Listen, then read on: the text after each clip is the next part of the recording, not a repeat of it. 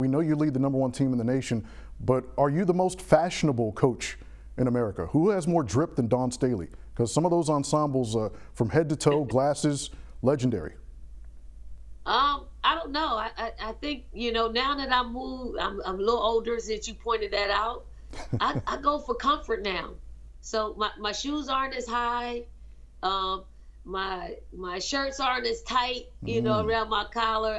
I like to go a little more comfortable with some flats, I do have a passion for shoes. Some of my shoes are fashionable. But everything else, I go for comfort. And if it happens to look good, that's a plus as well. Do you have a stylist? I don't. Okay. I don't.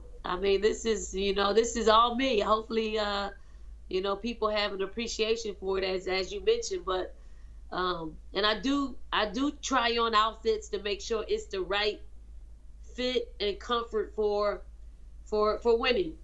Now, will you ever bring back some of those early '90s hairstyles that you had at UVA?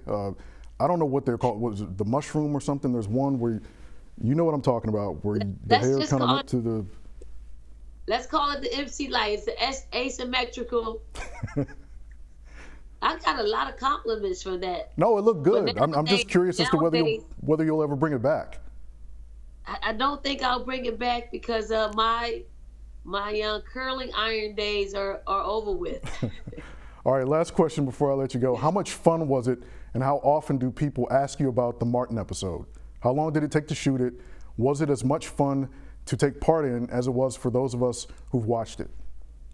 The Martin show, and I'm going to put it up there with winning the Naismith Basketball Hall of Fame induction, because it was a show in which I grew up anticipating watching every single week. I still watch the reruns. And it was just it's a classic show. So it took almost an entire week to film it, because wow. one day you're sitting around a conference table and you're just saying your lines as the show is progressing. The next 2 days you go into production where you just do different sets of the show, and then you get to know the cast.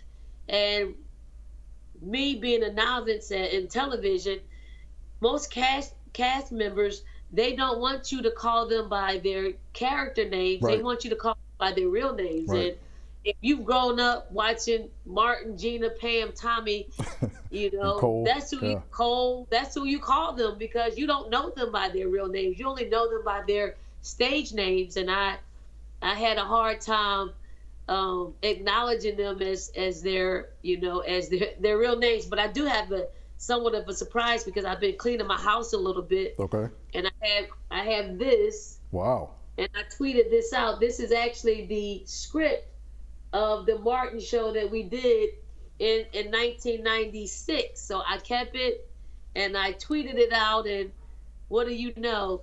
Tashina Arnold tweeted me back. Tashina is Pam. So yes. I know her by Tashina now.